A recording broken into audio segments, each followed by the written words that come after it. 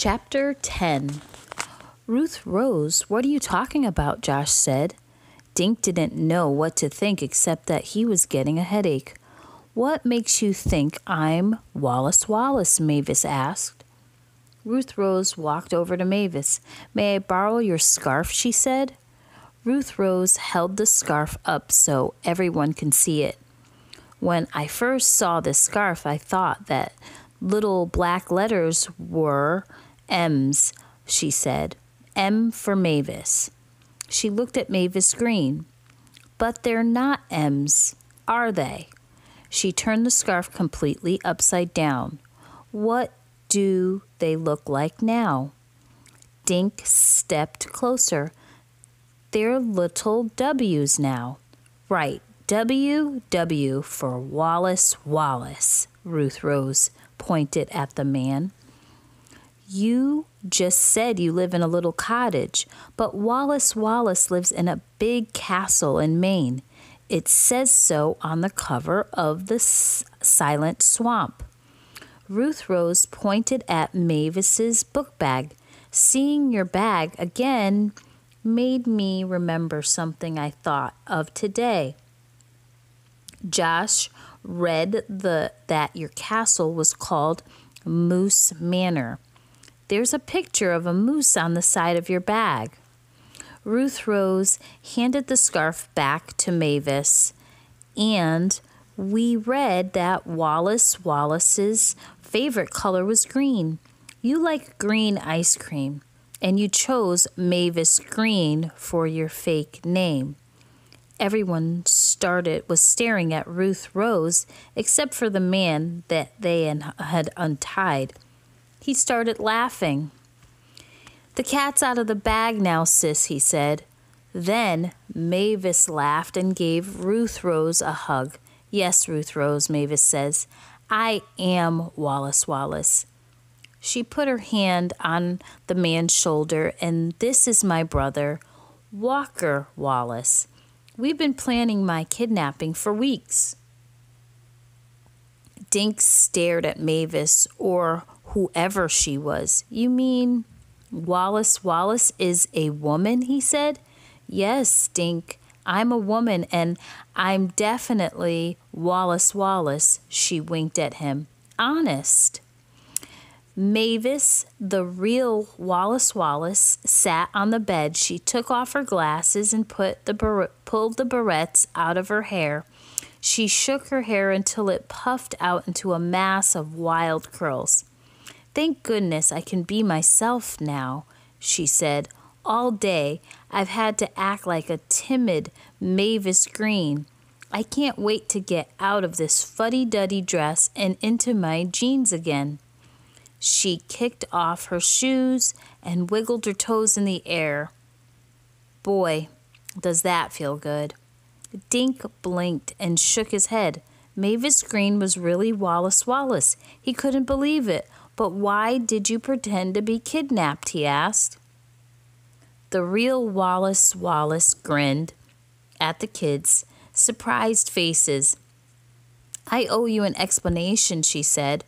My new book is about a children's mystery writer who gets kidnapped. In my book, some children rescue the writer. I wanted to find out how real kids might solve the mystery, she explained. She smiled at Dink. Then your letter came inviting me to Green Lawn. That's what gave me the idea to fake my own kidnapping. I became Mavis Green, and watch what happened. Oh, yeah, Dink said. In your letter, you said you were doing some research in Connecticut. She nodded. Yes, and I mentioned the word kidnap in the letter to get you thinking along those lines. She smiled at the three kids. I thought I have to give you more clues, but you solved the mystery all by yourselves. Dink laughed. You recognized me in the bookstore from my picture, he said. And you didn't send me a picture so I wouldn't recognize you. Then my nutty sister dragged me into her plan, Walker Wallace said. I should be home checking my lobster pots. While you were eating lunch, Walker, I ate ours up here, Wallace said. Then, just before 2 o'clock, I tied him in the chair and ran downstairs to meet you out front as Mavis. Wallis Wallace threw back her head and laughed. Do you remember downstairs when Dink said there was something fishy on the 3rd floor?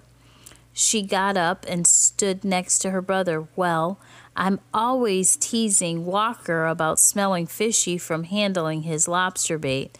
So when you said something was fishy in the hotel, I had to pretend to cough so you wouldn't know I was really laughing.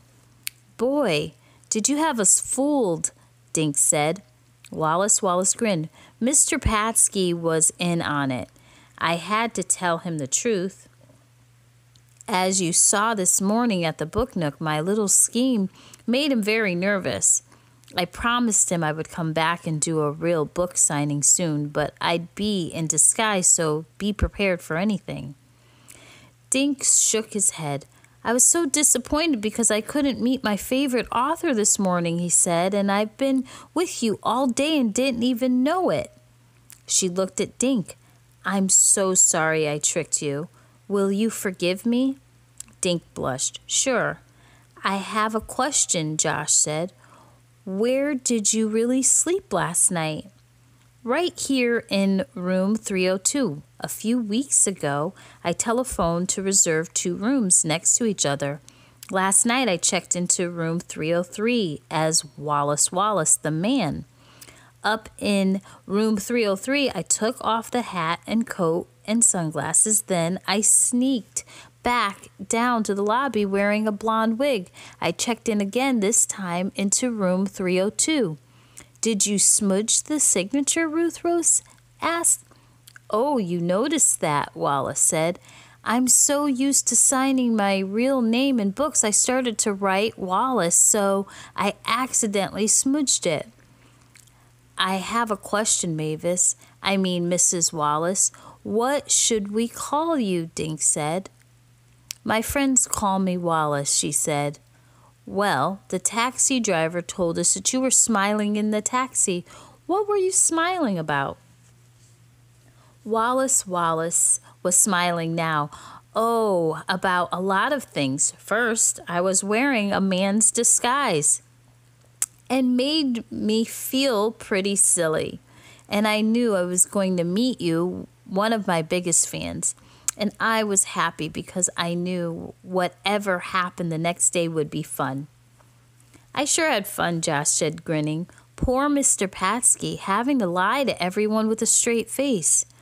Boy, did I have a hard time pretending to be Mavis all day, Wallace said. But my plan worked. I met 3 brilliant detectives.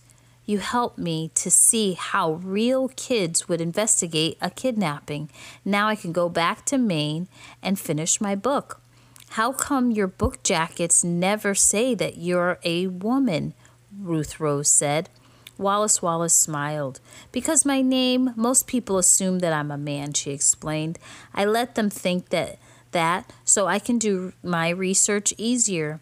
I've learned that people clam up if they know I'm Wallis Wallace, so out in public I pretend I'm Mavis Green, just a regular person, not a mystery writer. I get it, Dink said. You don't have your picture on your book so people can't recognize you. Right. I hope you keep my secret. We will. Right, guys? Ruth Rose said. Thank you. Any more questions? Wallace asked. Yeah, Walker said, giving his sister a look. When do we leave? I've got lobsters waiting for me. I have a question too, Dink said. Will you send me your picture now? Yes, but I'll do better than that, Wallace said. I'll dedicate my next book to my 3 new friends. Dink, Josh, and Ruth Rose did a triple high five. Excuse me, Mr. Linkletter, from the door where he had been standing. They all looked at him. It's nearly checkout time. Everyone laughed. Mr. Linkletter smiled, but just a little.